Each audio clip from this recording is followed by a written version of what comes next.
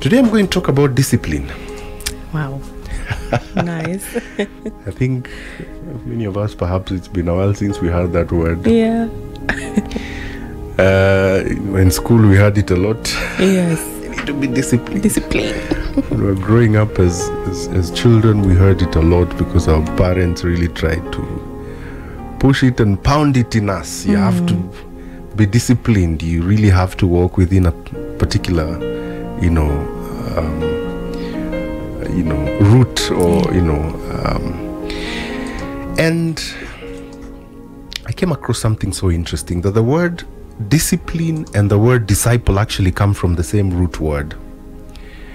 We talk about desiring to be disciples of Jesus Christ. But the interesting thing is that we desire to be disciples, but it's like this whole conversation of discipline, we want to put it aside. Yeah. And the thing is that we cannot desire to be disciples without the attribute and the quality of being disciplined. And I also came across a very interesting definition of discipline, which is choosing what you want most over what you want now. Choosing what you want most over what you want now. On a daily basis, life presents us with an opportunity for two things: to be able to hold on and get something bigger and better because we waited, or to get something that we want really now and forgo the value and the advantage of getting something bigger and better later on. Choosing what you want most over what you want now. And most of us are in a place where we are presented with an opportunity of receiving something that is easy, something that is gratifying us right now, and something that meets a particular need right now. And so what we do is that we forgo the value and we forgo the advantage of waiting and receiving something that is, more prepared for us. One of the things that, Paul talks about greatly, he talks about athletes in the context of discipline. And for me, if you ask any Kenyan who's the most well-accomplished athlete, I think you will get many answers. Many of the answers you get is, Eliud Kipchoge. And Eliud Kipchoge actually is, well-renowned marathoner, and he has achieved a lot within that particular circle.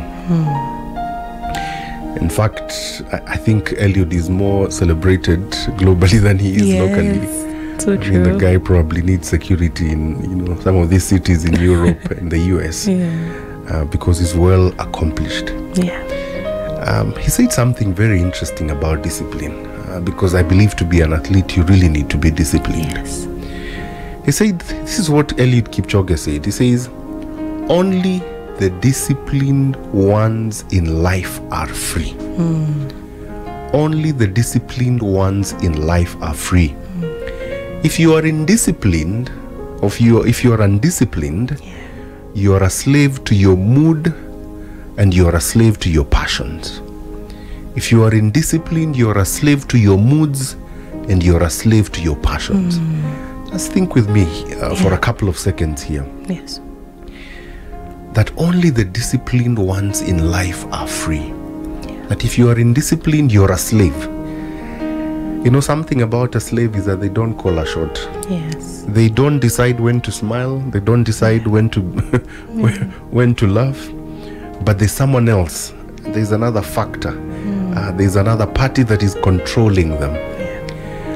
And so if you are indisciplined, you are a slave to your passions and you're a slave to your moods. What things are holding you captive this morning? What things are holding you back from the place of being truly free? Only the disciplined ones in life are free.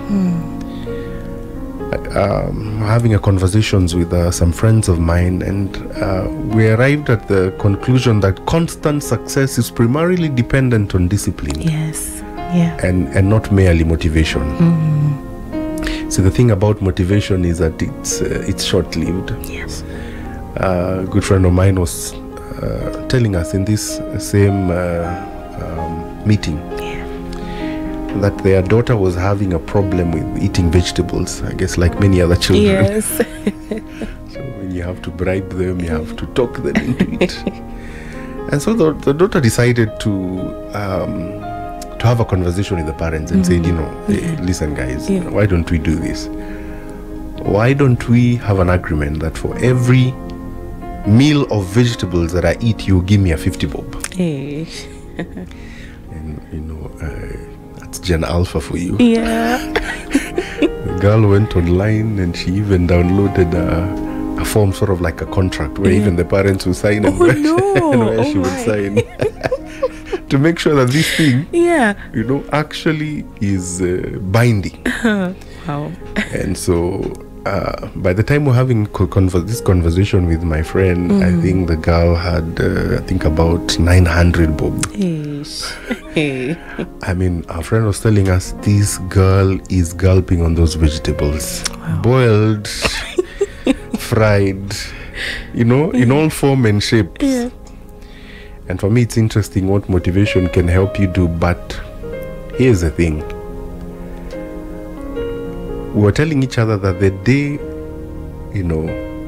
this girl will discover that the parents actually don't have this money. Because my friend was saying, she's eating these vegetables. I wish she knew that we don't have money to pay her. Because the goal was buying a phone by December this year. Oh, wow. Oh, that's her goal. Yeah, that's a couple of months ago. Hey. And so my friend said the day she will discover that they do not even have enough money, and their goal was just to put her in a place where she eats these vegetables, I'm sure the drive and the desire of these vegetables will drastically drop. Yeah. And she'll stop enjoying them, and she will know that she's been enjoyed. Yeah. Discipline versus motivation. Motivation is defined as just a desire or willingness to do something, and the root word for motivation is motive.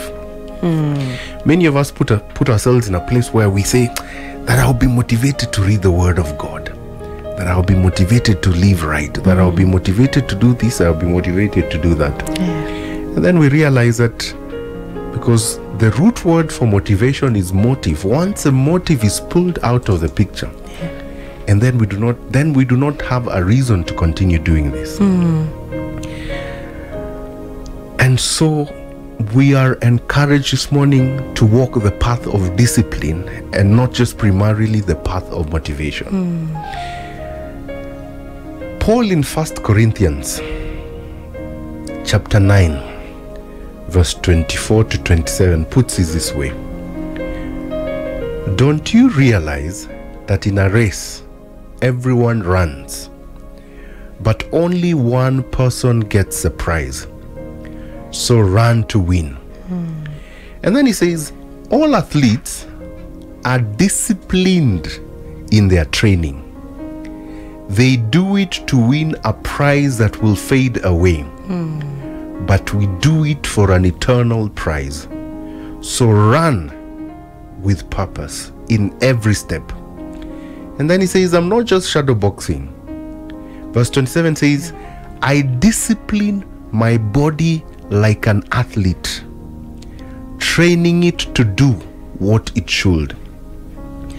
Otherwise, I fear that after preaching to others, I myself will be disqualified.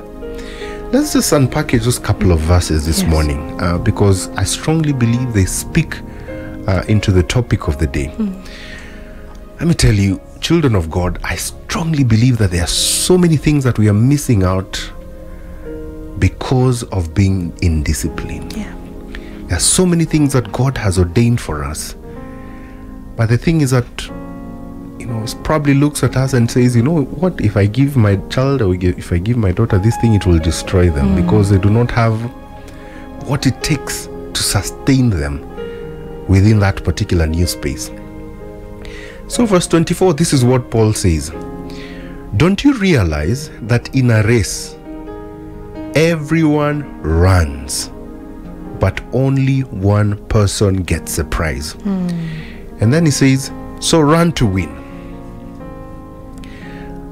I don't know, Barbara, you've taken part in any of the marathons that happens within the city? We have tried. As a Paul radio community. Yes, we have tried. Trying is good. It is good.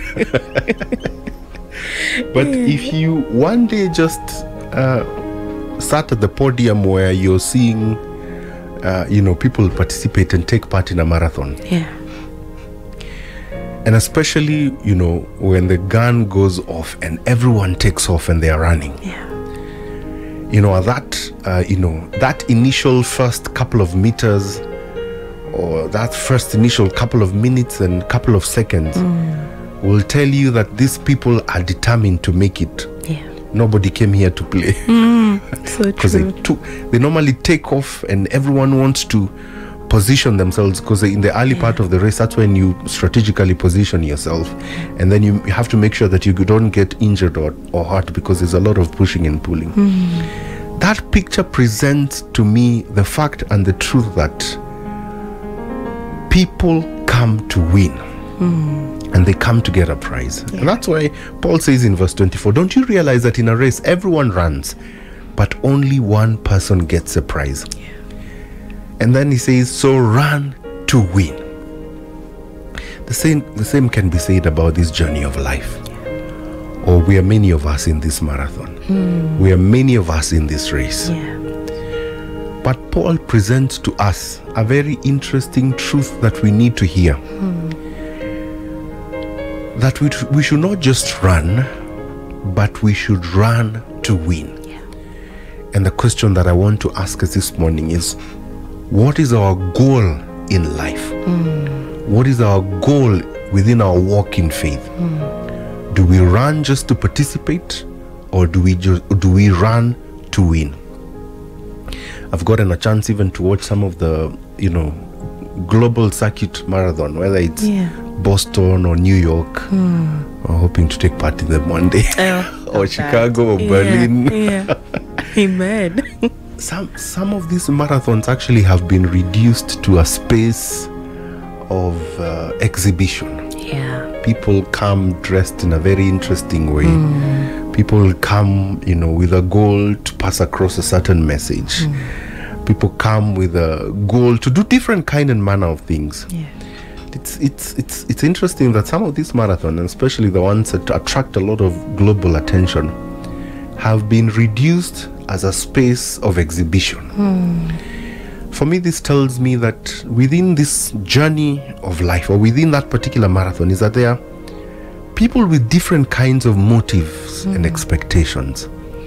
There are those who check in that particular space to win, but there are those who check in that particular space to exhibit. Are you in the journey of life to win, or you are in this journey of life to exhibit?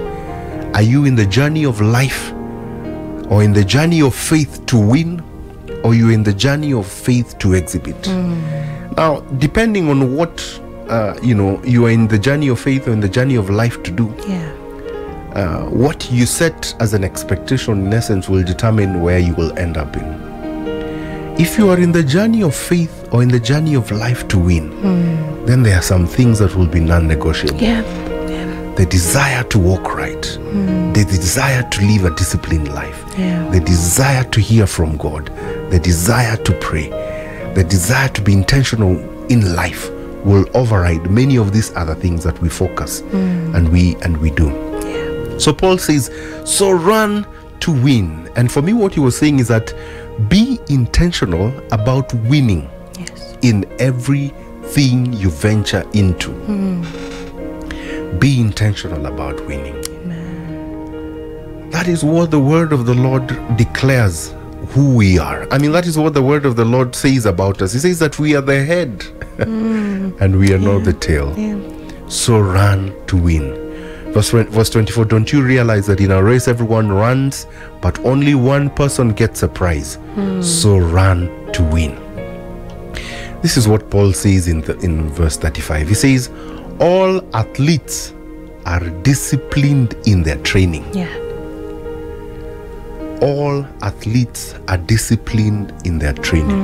Gotten a chance also to watch a couple of clips and videos of the training camps in Iten and in Eldoret and some of the other spaces where athletes actually come together and you know, they prepare for marathons and they prepare for races. Those guys wake up in the wee hours of the night. They have something in common with you, Barbara. Yes, for sure. When you're waking up early to come to the studios, those athletes are waking up early to run, to train, to prepare. You know, some of the, you know, environmental factors are not ideal, you know, at that particular time. Those spaces, because of the high altitude, they are cold. You know, and sometimes, more often than not, it's raining, it's mud, you know, on the road. You know, it's interesting because some of these circuits that they participate in are well paved roads, you know, and you know, they are this developed, you know, cities and nations. But if you look at the space where they train versus the space where they actually go to compete, they are two totally different spaces. All athletes are disciplined in their training. You see, we do not spend a lot of time focusing on the training regime for these athletes, but we focus a lot of time on the accolades and the successes that they achieve. It's true. These guys train. You know, as I listen to some of them just have a conversation around what their training regime looks like. And some of them says that they do even 2 to 3 marathons a week. What? For context purposes, a marathon is 42 kilometers. Oh my. I don't know how 42 kilometers looks like. Probably a little past Thika. You know, and doing that within a specific period of time. 2 hours. What? And a couple of minutes. And so they make sure that at least on a weekly basis they participate in 2 or 3 marathons, just to make sure that their body is shaped, their body is aligned, their body is in a space whereby it can actually endure that run and even the environmental factors. All athletes are disciplined in their training. We don't focus on the training. We want the you know, the glamorous things affiliated with success. So I want to speak to us this morning and tell us that we need to be disciplined in our training. We need to be disciplined in our training. And there are so many spaces that the Lord provides for us to train. I'm reminded of scripture in 2 Timothy chapter 3 verse 16 and 17 says that all scripture is breathed by God and profitable for teaching, for reproof, for correction, and for training in righteousness, so that a man of God may be completely equipped for every good work. Just taking time to read the scriptures is one of the ways that we train. Taking time to be in a space where we serve the Lord is one of the ways how we train. Taking time to be in a place, whether it's a small group or it's a church, where we fellowship and challenge each other. Taking up time to equip ourselves, you know, in the presence of the Lord, you know, to witness. Those are spaces which we train in. But the thing is that many of us are not in those spaces and we're wondering why we are not winning. It's the same as athletes. That all athletes are disciplined in their training, and that's what Paul says. And this is one of the reasons why they actually do well. Verse 26 says, so I run with purpose every step. So I run with purpose every step. This word purpose is an interesting word. I think many pastors have made a ministry out of it. Purpose-driven life, purpose-driven church. Now Paul says something interesting, is that I run with purpose in every step. Running with purpose in every step. Amen. And the question that I want to ask us this morning is, are we intentional? Are we purposeful about how we are living our lives? Are we intentional and are we purposeful about how we are working? Yeah. You know, we pray and ask God, give me a job, bless me with this opportunity. Yeah. God says, you know what, I would want to, but I think you will destroy it within the first couple of weeks. Yeah. Because you will not exercise intentionality in how you work. Yeah. Even the space of marriage, are we intentional? Are we running with a purpose in every step within the space of marriage? Yeah. I was saying yesterday that success even within the marital space is not magical. If the grass in your neighbor, your neighbor's yard is green, probably you need to go back and work on yours. Yeah. If you're running a business, can verse 26 of the scripture in the book of 1 Corinthians chapter 9 apply to you? Or you say that God has blessed me with this business, that I am running with a purpose in every step. Verse 27 puts it this way. He says that I discipline my body like an athlete, training it to do what it should. I discipline my body like an athlete, training it to do what it should do. Yeah. Do we discipline our bodies like athletes, or we let our bodies decide things for us? Because the thing is that if the whole purpose of the whole purpose of salvation was going to heaven, some of us ask, why are we still here battling with the flesh? If the whole purpose of going to heaven was for salvation was going to heaven, pastors would be walking along or around with guns. Oh. Says Bwana Yesu. Once you finish the prayer, they send you to heaven. They send you to heaven. But why does the Lord leave us here on this earth to continue, struggling with, these things that we struggle with on a daily basis? Yeah. It's because the Lord knows that He's already provided every required, necessary resource for us to do well. Amen. And Paul presented, one of the ways that we do this. I discipline my body like an athlete, training it to do what it should. And the question that I want to ask us is, so how do we discipline our bodies? Or do we allow our bodies, to decide that this is the time to do this and that this is the time to do that? Yeah. I like what Jesus says in the book of Matthew chapter 18, verse 8 and 9. It says, if your hand or your foot makes you sin, cut it off and throw it away. It is better for you to lose a part of your body and have eternal life than have 2 hands and 2 feet and be thrown into the fire that burns forever. Then he says that if your eye makes you sin, take it out and throw it away. It is better for you to have 1 eye and have eternal life than have 2 eyes and be thrown into the fire of hell. Now, before we decide that I'm presenting a new gospel here that is prescribing decapitation, that is not the goal. And unfortunately, I think some of the religions literally just took this thing and ran with it. There are some countries where if you steal, they cut off your hand. But I want to speak to us this morning about the things that prevent us from getting into the space that God has called and ordained us. I have a friend of mine who really struggled with social media and really struggled with the things that actually come with it.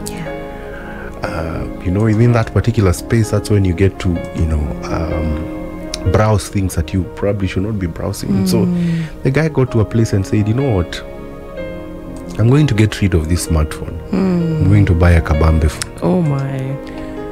He said, this is the way I'm going to discipline my body. I know that with this smartphone I'll be tempted to do 1, 2, 3, 4 things. He said, when I walk around with this kabambe phone of mine, at least I know here I'm not browsing anything. Wow. That's one of the ways that we Yeah. cut off that hand that in essence puts you in a place where you will miss out eternity. Yeah. For some of us this morning, there are friends that you need to get rid of. There are communities that you've been hanging out with that are not doing you any good, that are not putting you in the space of living this new life of discipline that you so greatly desire. Yeah. For some of us, probably it's even the vocations that we are in. Yes. Yeah. And we really need to reflect and look at, the value and the weight of the space that we are in, versus, where we desire to be. I'm speaking to someone this morning who you have really been reflecting and thinking about ending a relationship because you know for sure this relationship is not glorifying God, and this relationship is pulling you back to the place of indiscipline, to the place of trouble, and to the place of pain. Yeah. I want to encourage you this morning. As Jesus Christ said that if it is your hand or your eye will cause you to be in a space where you don't enter the kingdom of heaven, then you need to be in a space where you say, you know what, this morning I'm making a resolve, I'm making a decision that I will end this relationship, that I will cut off these associations, that I will get rid of this smartphone and take up this kabambe. I know some friends who've even just gotten some sort of softwares that allow their friends or their spouses to see what they're actually browsing. Oh wow. On the internet, meaning that discipline takes, to be disciplined, we have to take drastic measures. We have to take decision. We have to make decisions that for us tell us and say that, you know what, I'm actually not going down this path. Amen. Allow me to read the scripture as I bring this devotion to a close. Yes, please. In the book of Romans chapter 7, verse 15 to 25. You know what? Paul was also in a similar space where he was battling and struggling and says that I desire to be in this path of discipline. And this is what he says in the New Living Translation. I don't really understand myself for what I want to do. I don't really understand myself. I want to do what is right, but I don't do it. Instead, I do what I hate. But if I know that, but if I know that what I am doing is wrong, this shows that I agree with the law. I agree with the law. Sorry about that. Allow me to take it again. Yes, please. Yes. This shows that I agree that the law is good. So I'm not. So I'm not the one doing wrong. It is sin living in me that does it.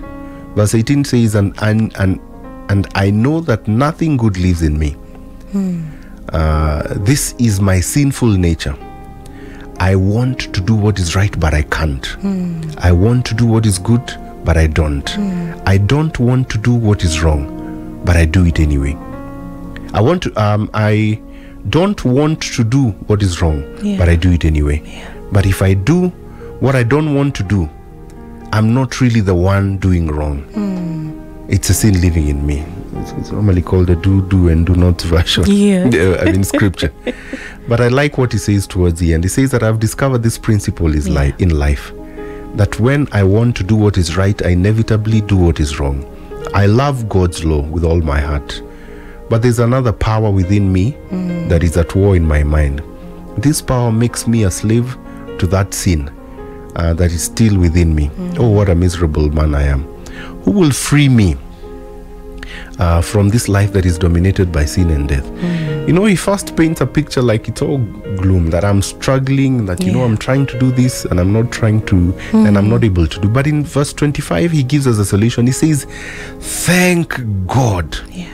The answer is in Christ our Lord. Amen. So you see how it is. My mind. So he says, so you see that in my mind I really want to obey God's law, but because of my sinful nature, I am a slave to sin. He says the answer is in Jesus Christ. He says, thank God. Yeah. That's how I put it. He says, thank God. The answer is in Jesus Christ. Amen. The answer for us to live and walk a disciplined life is in Jesus Christ. Amen. Amen. Amen. Amen. All right. Wow. What a powerful word and a timely word this morning. And maybe somebody is listening to us and they're saying, you know what? Passing me, I'm struggling. I am struggling. And maybe they really do want to get out of whatever space they're finding themselves. Maybe we can pray for such a person this morning as we just wait upon more prayer requests. Kindly remember, you can send in your prayer request 0702-969-969, and we are going to pray together with you. Let us know if there's any area you're struggling with, especially when it comes to discipline. Let us know, and we are going to just present your case before the Lord. Maybe Pastor, we can pray for the word and for such a person. Let us pray. Father, we are grateful. Indeed, your word is a lamp to our feet and a light to our path. And Lord, we thank you for the words of Paul, just alluding to the valley of discipline. Yes. And he says that I discipline my body. Yeah. I discipline my body like an athlete, so that it ought to do what it should. Yes. And Lord, I know that I'm speaking to many people out there who are struggling with this. Yeah. That there are things that they want to do, but they do not do them. We thank you because through the words of Paul, Lord, you've given us an answer. That thank God, the answer is in Jesus Christ. Yes. And Lord, we know that many of us have been in a space where we've tried to live right in our own strength, in our own resolve. We talked about motivation a little earlier, motivate ourselves to do what is right. And we know indeed that's not how it works. Yeah. But we ought to put in ourselves in a place where we yield to the leading of the Lord, where we yield to the leading of the Holy Spirit. Yes. And so, Lord, I pray that this morning, that you reach out to each and every one of us who has that desire to live right, Yes. to live and walk a disciplined life. But it's a battle, it's a struggle for them. I declare this morning that in Jesus' name, as David lifted up a prayer and said that I lift up my eyes to the hills. From where does my help come from?